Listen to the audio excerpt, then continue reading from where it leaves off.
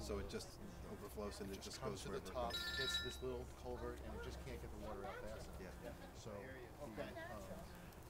thanks for showing project So much. Appreciate to seeing put it. in You a see this valve water table Yep. is, and a large it's culvert still high. so that they could lower I mean, it's the still level high. before storms or in the winter when people aren't using it. Puddles in the ground without rain, I mean. Were your hoses that you roll out, were they in there? Could you show?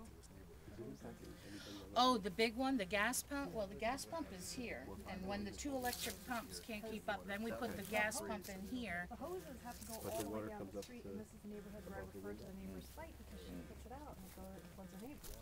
Well, we do it, and we try to keep in consideration everybody around us.